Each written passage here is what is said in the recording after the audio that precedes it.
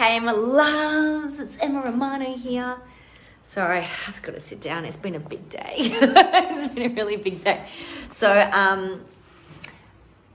I just ran a beautiful, beautiful session with over 30 women, and a lot of them are going through problems with their partners.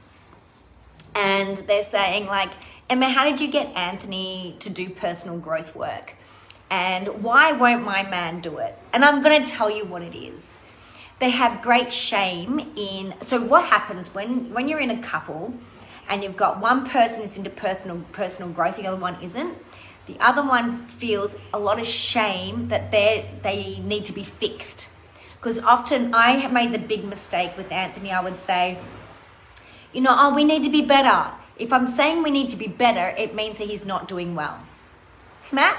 It means he's not doing well. So we've got to change the process of our languaging. And I tell you why. You've got to think, can this man come, or this partner come through shame? Can they twist what I'm saying and think there is a shame in there?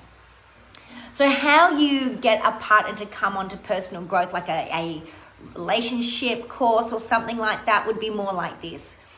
I need you to come because I want you to support me.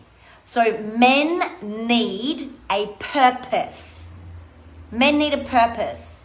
And when men know that there's a purpose in them coming, the purpose is to protect, support their partner, they're more likely to go. But if we as women go, oh, we need better, oh, you need to change, we're just shaming our men and just saying that you're not good enough for me right now. It's a really fucked up way of getting anyone to do anything. You never want someone to jump on board through shame. You want them to jump on board of something in purpose. That's a business as well. That's with absolutely anything.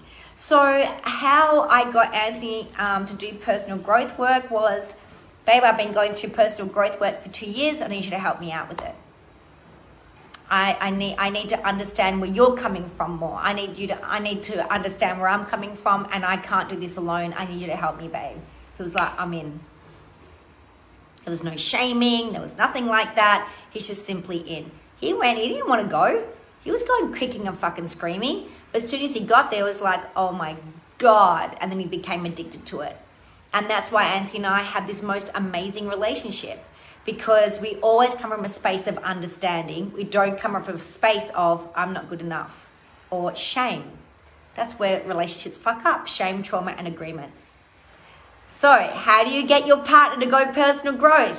Tell them it's for you. You need their support and their love to make this easier for you. See? Easy. Anyway, love you. I got to go. Bye.